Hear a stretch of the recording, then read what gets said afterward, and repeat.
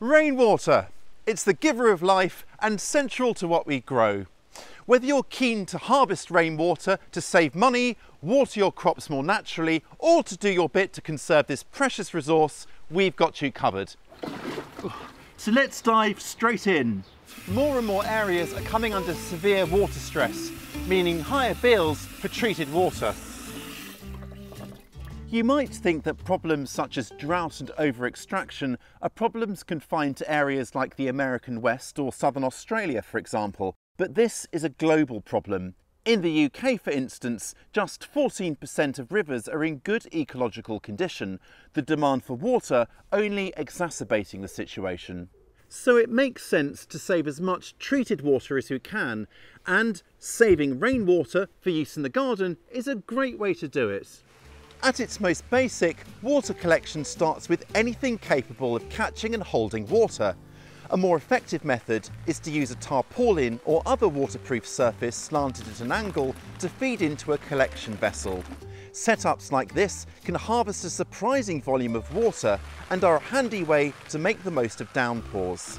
The collected water can then be used to recharge a rain barrel, and it's a good solution for getting water to growing areas detached from any buildings, such as allotments or community gardens.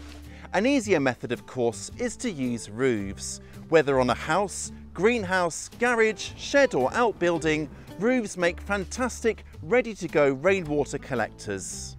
And the bigger the surface area, the better. The surface area of this roof here on this outbuilding is roughly twice that of my greenhouse over there, which means that any water storage device I connect to the downpipe is going to fill up twice as fast. You can work out the rainwater harvesting potential of your roof by multiplying the area of the roof that will be doing the collecting by your average annual rainfall. About a quarter of this total will be lost to evaporation and rain bouncing off the surface, so multiply this figure by 0.75 to account for this. Let's look at an example. The half of my greenhouse roof that sheds to this rain barrel comes to an area of around 60 square foot or 5.5 square metres. We get around 32 inches or 800 millimetres of rain a year, so that means this half of the roof could yield up to 900 US gallons, 975 imperial gallons or 3.4 cubic metres of water. That represents roughly a third of typical water use for the average garden, so that's not bad. Nevertheless, it's worth collecting from as many roof surfaces as possible, especially those with larger surface areas like a house roof. That's because there's next to zero chance of drawing down all that water with perfect efficiency. Will I be watering the garden in the winter when most of the rain actually falls? Probably not. So how we store the water we collect really matters. The usual option is a rain barrel or water butt connected to a downpipe by a rainwater diverter and hose. These typically come in at around 20 to 60 gallons or 100 to 250 litres, which may sound like a lot, but it's easy to get through that during a dry spell. By linking multiple barrels together using overflows, we can store more water for use in the drier months. Raise the barrel onto bricks or blocks like this, so that you can easily get a watering can underneath. Then there's the question of bugs, which you don't want to get into the water. So to keep them out, you just need a tight fitting cover or some sort of mesh cover that goes over the top and keeps things like mosquitoes and other bugs out. This will also keep leaves and other debris from getting into the water and clogging up your barrel. And that will mean cleaner, clearer water. Aesthetics aren't always a priority, but there are plenty of decorative options too, such as repurposed or replica whiskey barrels, terracotta style barrels, metal drums or personalised barrels. But what if you really want to up the volume of rainwater that you're storing?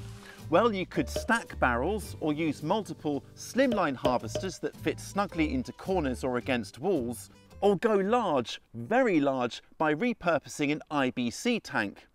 IBCs like these come in at around 250 gallons or a cool 1,000 litres.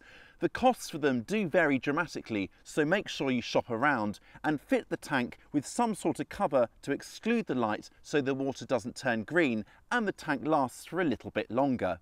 Just like any other rain barrel, you can fit an overflow at the top so that as one tank fills, it fills the next, and therefore you can have a series of tanks and really up the volume of water that you're harvesting. Bear in mind that while rainwater harvesting is almost always legal, some regions, especially drier states of the US, can impose restrictions that are a bit of a headache. In Colorado, for example, you're limited to a measly capacity of just 110 gallons. Regulations are constantly changing, of course, so check restrictions local to you before designing your setup. While rainwater is best for plants, stored water poses a minor risk to human health. Contaminants like bird droppings, insect larvae, midges and bacteria may compromise the purity of the water. By all means, irrigate crops with your collected water, just exercise a little common sense. Aim water right at the base of plants so it doesn't splash up onto the foliage.